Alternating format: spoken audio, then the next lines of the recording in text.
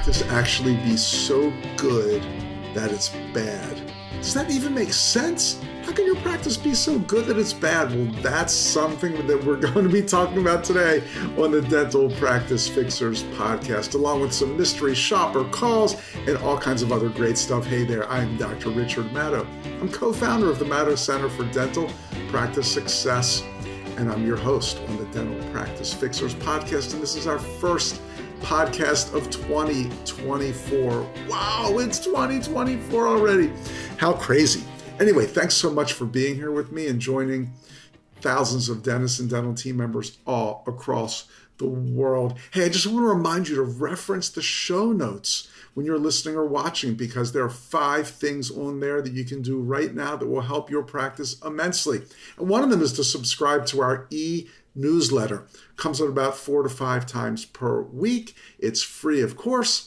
And I'll give you some practice building tips, some fun stories. Also, remind you about some upcoming webinars and seminars that we have. You definitely should do it. So check out the show notes. If you can't check out the show notes for any reason, just go to maddow.com/newsletter. You can sign up directly there, maddow.com/newsletter, and we do drawings. If you sign up for the newsletter, you're automatically entered into a drawing to get a Dental Practice Fixers coffee mug. What could be better than that? You can sip your morning coffee, tea, kombucha, whatever you're drinking these days in your very own Dental Practice Fixers coffee mug.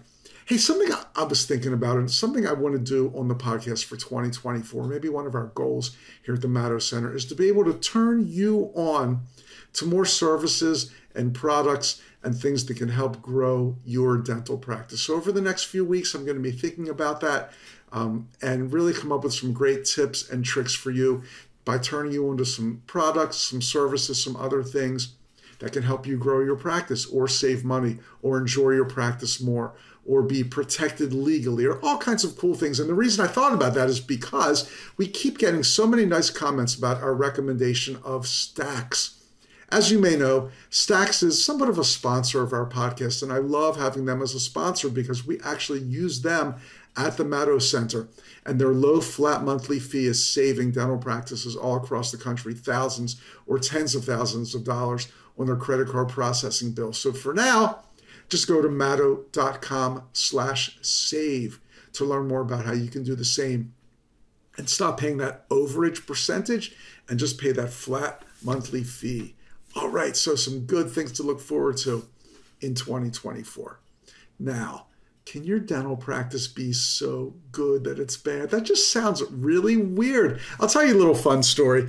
As many of you know, I have 2 brothers, David and Marshall, and they are both dentists. And David is co-founder and partner in the Maddow Center. He's a dentist. Marshall's a dentist as well. And he's done a bunch of stuff with us at the Maddow Center, especially if you attended TBSE in Las Vegas. You probably met Marshall and saw him on stage. But anyway, when the 3 of us were kids, we used to spend some time hanging out at our cousin's house. I'll call our cousin Mark for now. Let's just call him Mark. And we spent some time hanging out at his house from time to time. Now, Mark was one of those people who, when he got into something, he really got in it. I mean, he, as we would say today, he immersed himself in it. His knowledge was deep, and he always had to have the best of everything. I'm not sure how, but he also seemed to have somewhat of an unlimited budget, which is something that when we were kids, we certainly did not have. But Mark was just always into things. He studied them deeply. He always had the best of everything. So one day we're visiting Mark, and as you know, we all love music. In the early Maddow house and now in all of our respective households, music's a huge part of our lives. And Mark was showing off his new stereo system, and he had done all the research. He read all the articles. He probably went to the finest audio store in town. I'm telling you, I'd never seen anything like this rig before. He had a huge, massive reel-to-reel tape player, a separate amplifier and tuner, tremendous tower speakers, and lots more. Those of you who are maybe Gen Zs don't even know what I'm talking about, because our stereo systems, our music systems are so compact these days. For many people, it's just their iPhone and their earbuds or a nice set of headphones, and things can sound great that way. But back in the day, we had these humongous, massive stereo systems with many different components. And if you got the finest stuff around, I mean, you could spend as much as a car on your stereo system.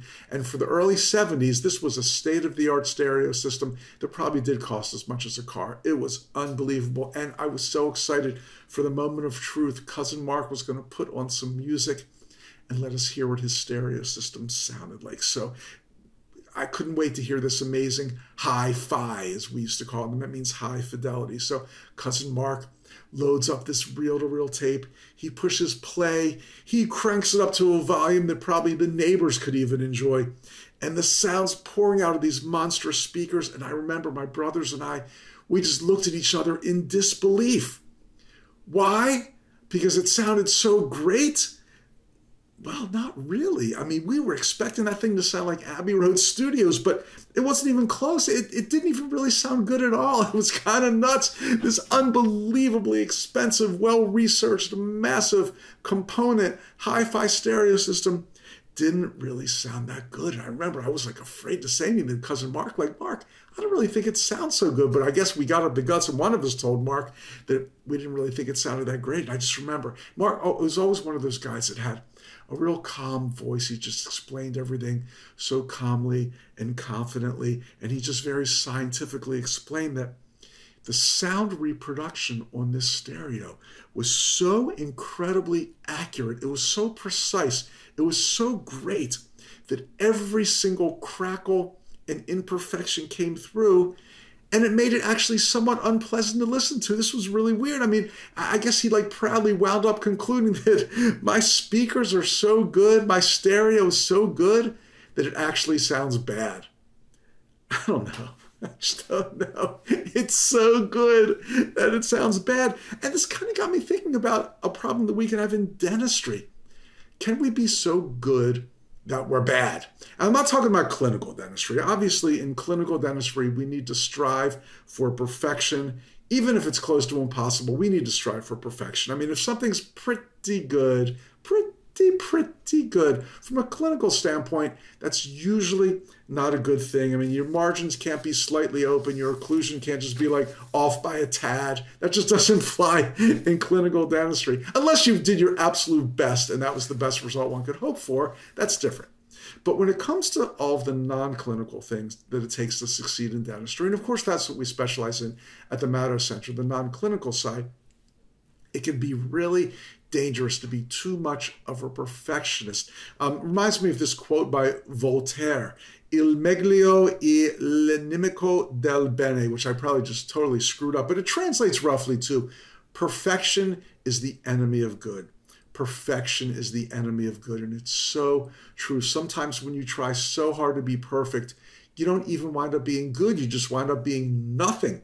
And all the time I hear dentists say things like, I'm going to hire a hygienist as soon as my current hygienist is 100% booked 3 months out. In other words, when things are too good to be true with my current hygienist, that's when I'll get around to hiring a new one. Or this is for a younger dentist that doesn't own a practice yet, and their goal is to own a practice. They'll say, I'm going to take the plunge into practice ownership when I find the perfect practice in the perfect location, in the perfect setting, for the perfect price. Well, guess what? It never happens. Perfect is the enemy of good. Or this one drives me crazy when a dentist will talk about, will say, hey, maybe you should delegate more things out. You're being stressed out and you're working too hard and you're just killing yourself doing all these things that you shouldn't be doing. They'll say, well, I have to do this myself because no one can do this as good as me. Well, maybe that's true, but you shouldn't be doing every single thing in the dental office. You've got a great team. Let's delegate some things out. Perfect is the enemy of good. We can waste so much time trying to make things perfect, and then nothing ever really gets done. I call this paralysis by analysis in some situations, and dentists really, really frequently get caught up in this. I mean, you got to analyze every single detail, trying to get everything just right, and then nothing gets done. So as a dental coach and an actual dentist, this thing really bugs me the most when someone says, I'm going to start coaching as soon as I have my new staff in place, or as soon as I drop that insurance plan, or any number of situations, and they're just really putting off the inevitable practice improvement for one reason or another, usually because they're afraid, and they wind up doing nothing, and then nothing happens. So just remember, let's not let our constant chase for perfection prevent us from moving forward when things are actually good enough. Now, I'm not saying you should settle for mediocrity, but sometimes we just let perfectionism get in the way of never moving forward, or we allow paralysis by analysis to be used as an excuse not to take action, when it's really just a cover-up for not having the guts to take a chance on something. Take a chance, take a chance, take a chance. If you're waiting for your speakers to be so good that they sound bad, then maybe you'll get exactly what you deserve. Speakers that are so good, they sound bad. So that's my little spiel on perfectionism. Perfectionism can be the enemy of really, really, really, really good. So please don't let that happen to you. Okay, let's get around to, I know some people's favorite part of the podcast, and that is our soon-to-be famous, our almost famous mystery shopper calls. I call it a bunch of practices today. For the first podcast of the year, I wanted to go kind of back to basics. So I just did this simple, one of my old favorites. How much is a cleaning and checkup? Something along those lines. This is a question that a lot of potential new patients ask when they call your office. And it's so important that you give this answer correctly and get them on the schedule. Some people this week did pretty decent. Some didn't. Let's find out. Let's start with this one. Hit it. Call number 1. It's Robin speaking. How may I help you? Hey, I want to know how much it costs for a regular checkup and cleaning. For pocket-wise, like how much? It could go. It goes from like a pocket. Well, I don't think I have pockets. Yeah. Oh, out of pocket. It could go from like once. Hold on. Let's see. Sure. 1 second. Depends on if you need X-rays. When's the last time you've been to the dentist? It was about 9 months ago. So you have recent X-rays then? Yeah. Yeah, sure. So okay. They did it. All right. So you're talking 87, and then the cleaning is 92, 1, 2, and then the X-rays. So you're talking about maybe $200, $185 to $200. Yeah. Okay. Hold on, let me do the math. Let me get my phone. Hold on. I mean, you don't have to do it like to the penny. That's okay.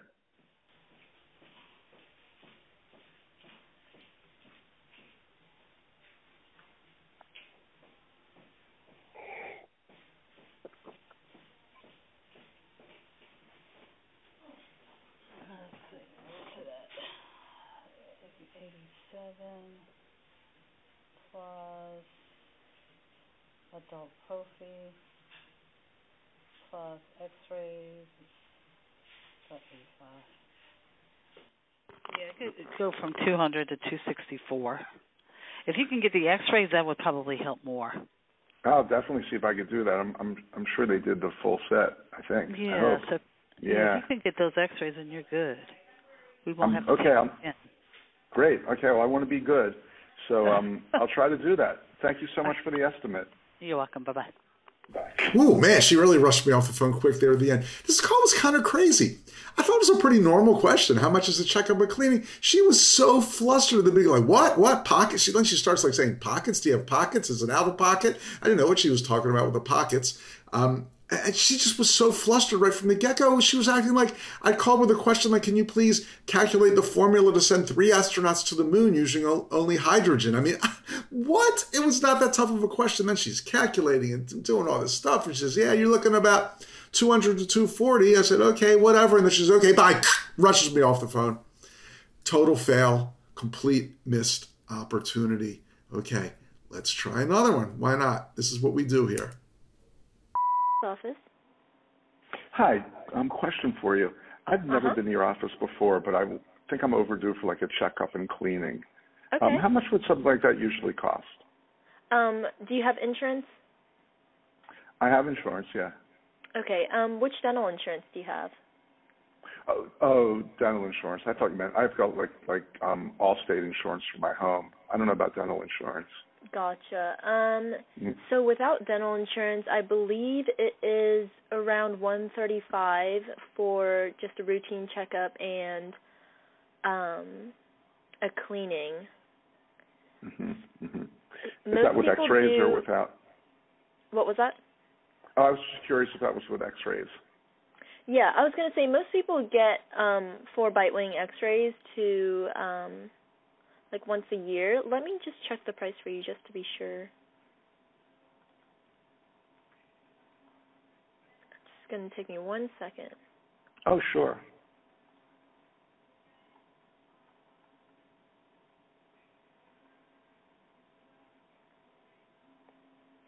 Okay, so for the cleaning for adults, it's $88. For the bite wings, which are the X-rays, it's $83, and then just the entire evaluation is $78. Okay, so it's 3 different charges then. So that was like 80, 81. So like in the 230, 240 range. Yeah, it would be around 250. 250. But the X-rays again are only once about once a year. So. Okay, and then do you do Yeah. crowns there also? I know my last dentist said I might need a crown or two.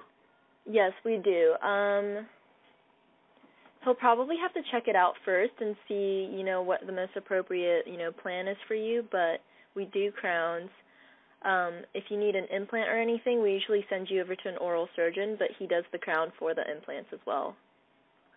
Oh, okay. So you don't do implants there? We don't do the surgical part. We just do the crown over the implant. Got it. I don't think I need an implant, though. What's an implant for? An implant is usually for when you can't really salvage a tooth with a root canal therapy or anything like that, so you have to extract the entire tooth. And when you have, the empty space there, you usually get an implant. But there are other options as well. So, again, if you wanted to come here and get a consultation or a cleaning, he'll, give you some idea of what the most appropriate thing for you to do is. Got it. Well, hey, thank you so much for all the information. That was great. Thanks. Yeah, no problem. Did you want to go ahead and schedule, or did you want to wait a little bit? You can definitely give us a call back whenever you're ready. Yeah, that's what I'll do. I'll give you a call back as soon as I'm ready. All right, sounds good. Thank you for calling. Great, thank you so much. Oh, you got problem. it. My pleasure. Thanks. Bye. All right, bye. Oh, she was so close. She was so close. Do you want to schedule? Now, she should have said, do you want to schedule? I can see you tomorrow at 3 p.m. or Wednesday at noon, whatever it was. But instead she said, do you want to schedule or do you want to wait a little bit? She gave me 2 choices, and one was to wait a little bit. Given 2 choices, most people will just take the easier one, which is putting it off. I don't know why she offered that as a choice. Totally unnecessary. A couple other weird things in this call. Why did she start talking about how the dentist doesn't do implants and sends them out? I never mentioned implants. I never told her I was missing a tooth. Just out of nowhere, she said, why didn't she just say the dentist doesn't do endo on 4 canal molars? It was really weird. She just started saying the dentist doesn't do implants completely out of nowhere. Secondly, as you noticed, 2 calls in a row had to start doing all these calculations when I asked how much the initial visit was. Now, I'm not saying that you should give a discount on the initial visit if you want to, kind of a new patient special. That's great. If you don't want to, that's fine also, whatever suits your practice best. But I think sometimes it might be convenient to have like a set fee for a typical first visit, just so you can tell the patient that, or maybe put it somewhere on your website or whatever, typically what a first visit costs. And nobody was really prepared with that. So again, wasn't horrible. She did some weird things, but then at the very end, completely blew it because she gave me 2 choices. And one of the choices, she made it very clear that it's perfectly okay to wait and call later. And of course, I took that choice like most people would. Okay, let's do another one.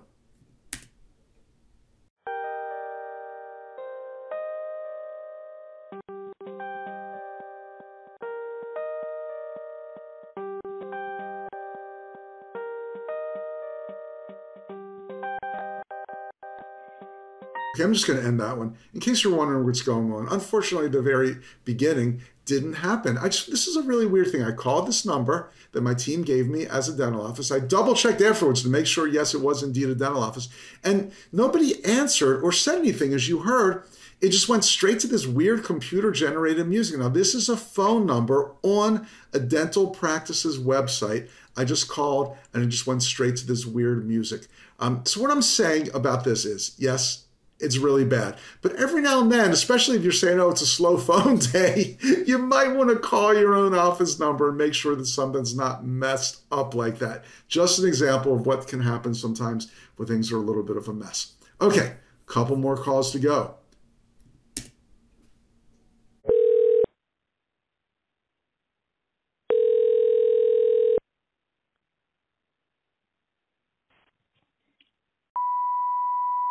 This is Allie. Hey, Allie. I'm looking for a new dental office. I just moved into the state, and I just want to know: are you seeing new patients, and like, what does the first visit entail, if so? We are seeing new patients. We would just have to probably schedule you right now for about February, and we would schedule your first appointment for 2 hours. And then, depending on your dental insurance and everything, would depend on the cost. Mm-hmm. And what do you do in 2 hours? That's a long first appointment. So it's because it'll be the first appointment, they have to establish care. So we would have to, take x-rays and do all of that stuff since we haven't seen you before. And do I get a cleaning at that visit? Yes, sir. You would get a cleaning and then the exam with the doctor. Got it. But not for like a month, it sounds like. Yes, I believe right now our first appointments for a new patient are about the second week in February, possibly. Yikes. Wow. You guys must be really busy and good. Okay. I think so. Yeah, well, that's a good thing since you work there. Yeah. Yeah, that's a little long for me to wait, but thank you so much. You're welcome. Have a good day. You too. Bye. All right, bye-bye. Wow. Okay.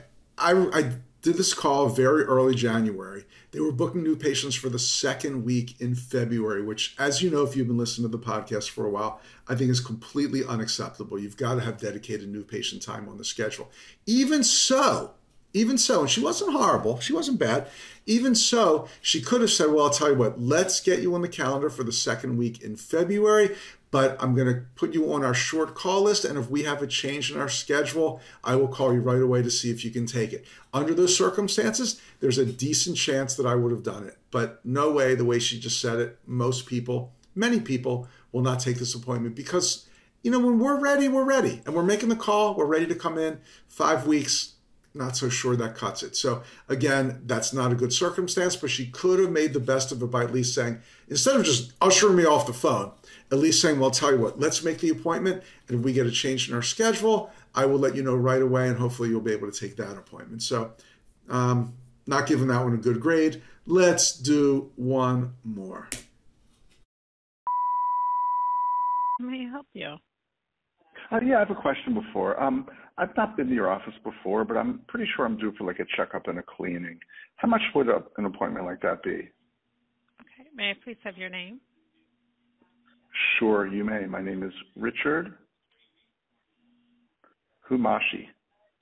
Okay. And spell your last name for me, please. Humashee.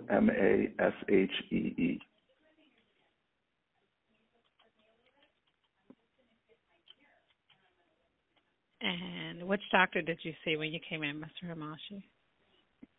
I've never been in before. That's why I was asking about a never checkup been and cleaning. Right. Oh, okay. You've never been seen before. Well, thank you so much for choosing our office.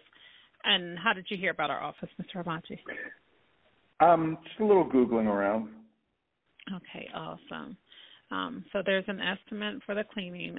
It's an oral evaluation, the cleaning, and x-rays, perio charting, and a scan that's done for an estimate of $388. We also have a in-office dental benefits plan for patients that do not have insurance as well. And that estimate would be $479 per person per year. And that would include. So what do you get for that $479 a year? Yeah, certainly. So it's 2 dental cleanings, the consultation, exam, x-rays, oral evaluation, fluoride if needed, oral cancer screening, up to 2 emergency visits with the x-rays. And for dental procedures, there will be a 15% discount And if you're using Care Credit, it would be a 5% discount. Okay, now when you were just telling me about the regular checkup and cleaning, you started listing all these things. I wasn't really sure what they were, but what was the last one you said?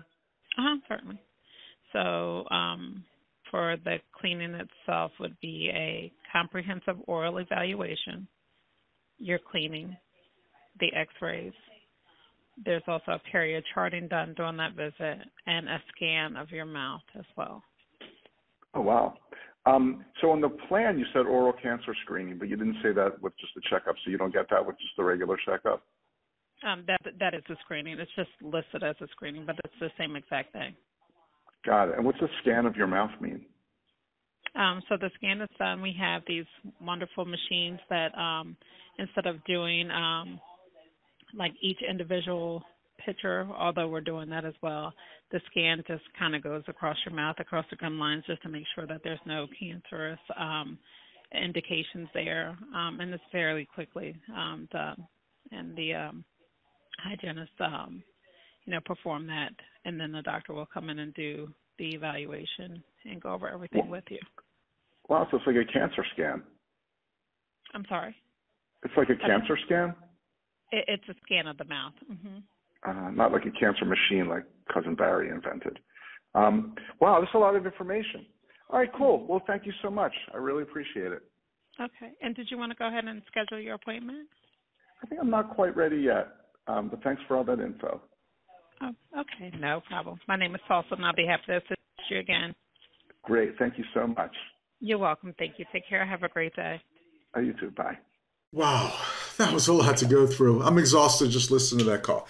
I think this is a great way to end this podcast because to me, this was an example of how perfect is the enemy of good. To me, she seemed way over scripted, maybe overly trained. People use that word scripting all the time.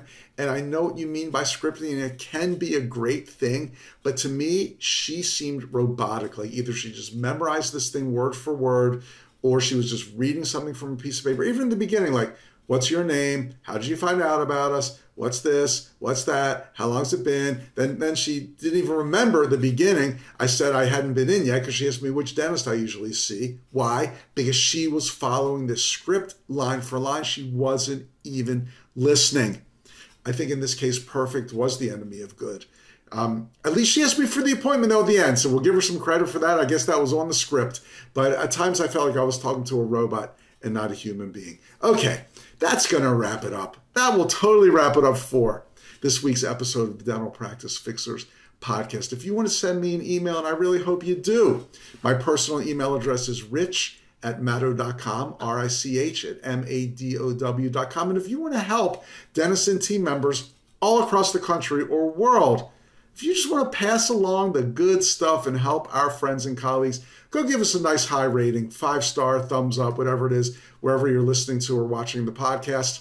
If you want to take another few seconds and write a little comment in there, that would be great. You can find out more about the Maddow Center at maddow.com. And I'm Dr. Richard Maddow. Thanks so much for listening. I'll see you soon.